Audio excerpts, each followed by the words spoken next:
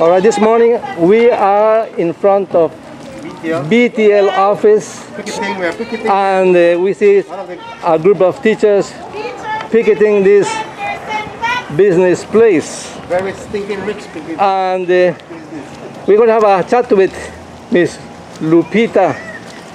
Miss Lupita.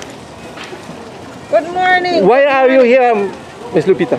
Well, why is your group here this morning, picketing? This morning, teachers are sprinkled in the town of San Ignacio and Santa Elena in front of big business places that owe taxes to the government. Teachers pay 25% tax. We're doing our part. We're asking the government and these businesses to ensure that they collect those taxes and save Belize.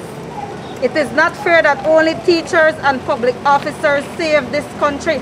Everybody must do their part. We are paying 25% tax.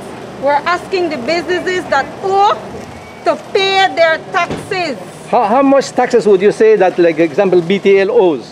I don't have the figures on BTL, but I can tell you, among a couple of the businesses, maybe about 8 or so, it's about $66 million. Only 8. And it's rounding up to 66 million. Why do they want to take 80 million from teachers? Go and collect from those places and other places. Where did you get these figures that you just told us? These figures, we get them through our joint unions. BNTU always does their own investigation. We collect our data. We do not come out here on hearsay. These are numbers that the public, the general public, can collect.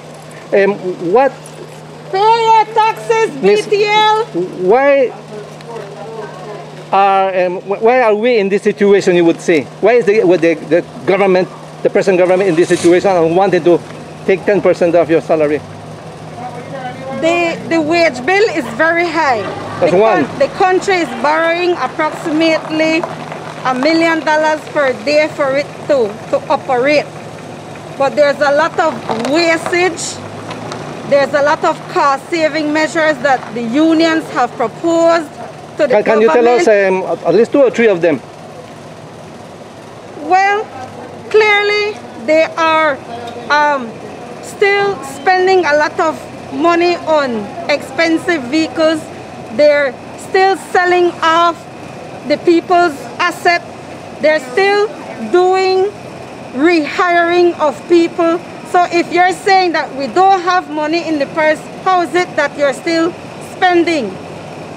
We need to look at ways to save money, and we need to look at ways to collect money. And this is one way, and this is why we're out here But today. how is it that can BTL be owing the government so much millions, like you say? That is a question you need to go and ask the government.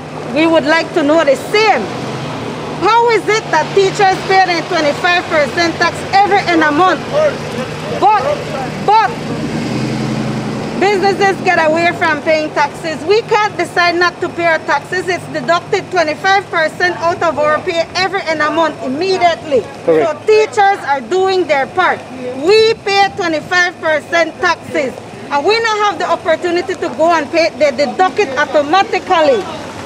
So why are big companies getting away? Okay. So what do you want to tell the public in general? I want the public to understand and do their own research and listen to both sides. The government has put out a lot of commercials, and the commercials are making the teachers and the public officers look like the big bad wolf.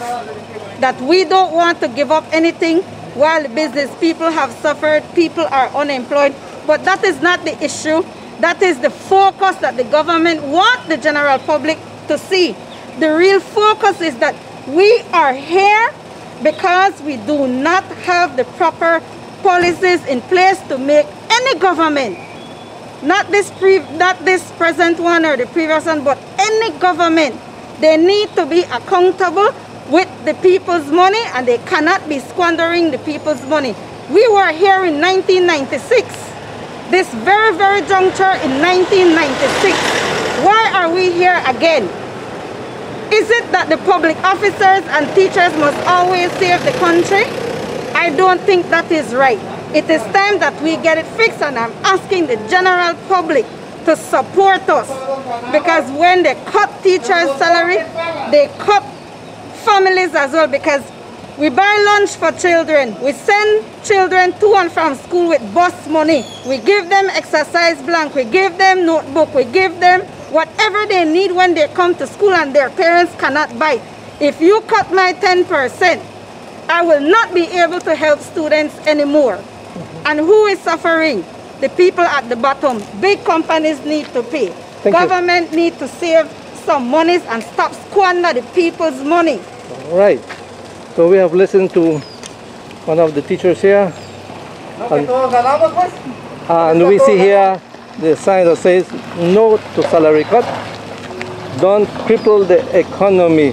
So would you say that the economy is crippled already? It is. There's no denying that. We're not here saying that we're at a good standing economically, but we're saying that the minute that you take away from our salaries, then it will affect the entire population.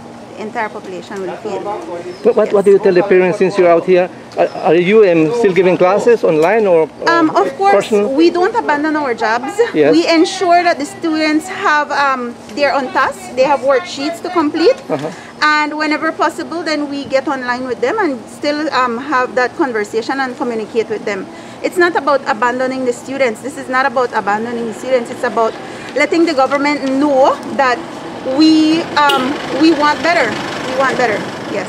Thank you. So,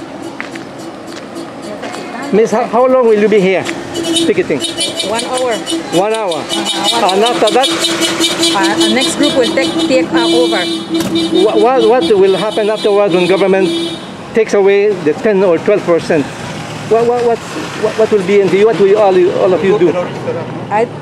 We just hope we don't have to reach to that point. Okay. Actually.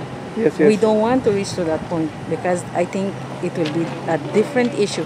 Yes. If he goes ahead with that 10%, I don't think we will be standing here. All right. Passively, I don't think so. Okay.